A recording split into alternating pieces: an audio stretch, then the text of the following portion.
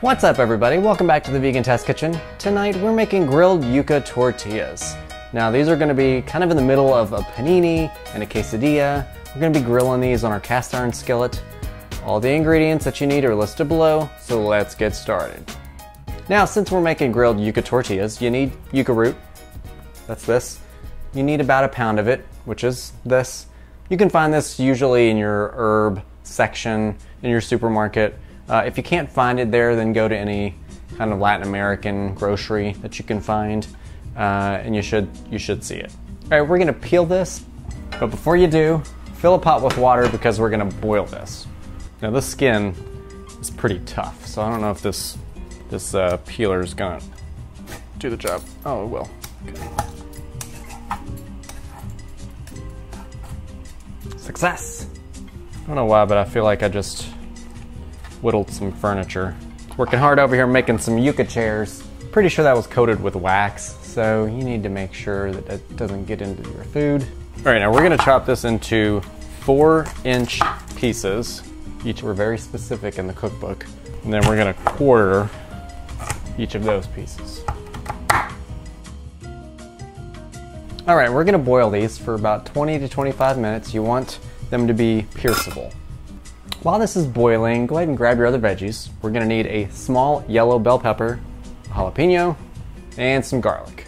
All right, we are going to chop this yellow bell pepper fairly small.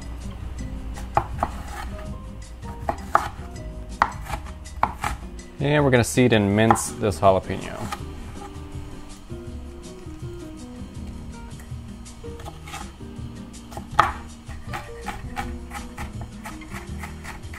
And we're gonna chop this garlic coarsely. Now we can also do some variations, which we're going to do. We're gonna do some sliced black olives and sauteed corn. So we're gonna need a half a cup of each of those. Black olives I'm just gonna slice, and the corn I'm going to saute with the rest of these veggies. All right, let's check our yuca root. We're gonna keep this boiling for about 5 more minutes. It wasn't as flaky as I would like it to be. Okay, this is a lot more flaky. That's what we want. All right, we're gonna drain this and let it cool. All right, while that's cooling, we're gonna saute our veggies. So you can either use a cold cast iron skillet, which is what they asked for in the cookbook. I only have this cast iron grill, so this is kind of a pain in the ass to saute things in. I'm just gonna use a regular skillet. So we're gonna put that cold, and then we're gonna add our olive oil. And we're just gonna add our garlic right to it. And you wanna put this on a medium heat, and we're gonna saute this, constantly stirring for about 2 minutes till it's very fragrant. And then we're gonna add our bell peppers and our jalapeno. And while you're at it, throw in your corn. Now again, you don't have to add the corn if you don't like corn. Just a variation. And I am gonna add these black olives right before it's pretty much done. What we wanna do is make sure this is nice and soft. The bell peppers are nice and cooked, about 6 to 8 minutes. All right, we're pretty much done. I'm just putting these in now to heat them up a little bit since they were in the fridge. All right, we're gonna remove this from the heat, and we're gonna let this cool a little bit too. So now, in the meantime, grab your yuca. We're gonna start mashing it. All right, now we can pretty much just do this with our hands, at least initially. If you feel any parts that are kind of fibrous, then just pitch them.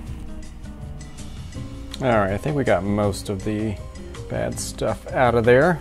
All right, we're gonna go ahead and put our mixture over this as well. And we're gonna stir in 2 teaspoons of lime juice, salt, and a pinch of ground white pepper. And we're gonna mash this even more. If you need to, or just want to, you can do this with your hands. Might work a little bit better. Fun fact! Yuca is a South American tuber that is the root of the cassava plant, and it's used much like potatoes. In addition to mashing, frying, and baking, yuca root is also used to make tapioca flour and even biofuel. All right, Now the fun part, we get to cook this. So we're gonna use a cast iron grill. You can either use this or a cast iron skillet or a griddle, whatever you got. I like this because I'm hoping it's gonna make some lines, which will make it pretty. So we're gonna put this on a medium, and we're gonna put some oil in a little cup because we are going to brush this on our tortillas. Now this recipe says it makes four to six. And what we're gonna do is, well, you'll see. All right, so we are going to lightly brush this with oil on the inside. We are going to put a generous half cup, looks pretty generous, on 1/2 of this.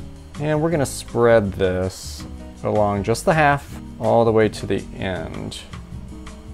All right, we're gonna fold this down like so.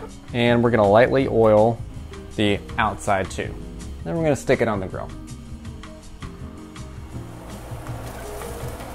All right, we're just gonna cook this until the outsides are nice and toasted and the inside is nice and hot.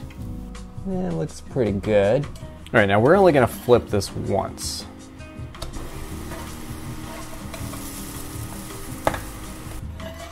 All right, I think we're good. And repeat.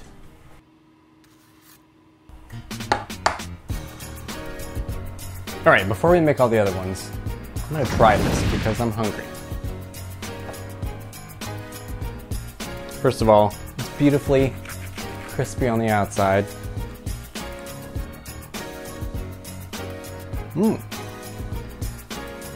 It's supposed to go really well with salsa, guac, or sour cream. I say all of them. The filling is wonderfully creamy. I bet mushrooms would also be really good with this, and maybe some spinach. This is essentially kind of a cheeseless quesadilla. I mean, it's creamy on the inside. It has that nice richness to it. I approve. It's delicious. All right, y'all, make this. That's all there is to say. It's delicious. It's a great little grilled sandwich. As always, thanks for watching. If you liked what you saw, hit a thumbs up. I would love you for it. Make sure to share and comment, subscribe, and all the good stuff.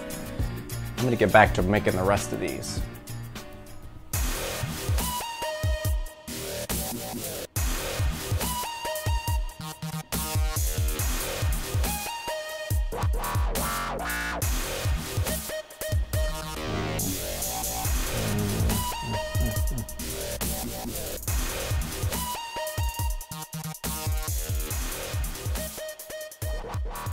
Wow.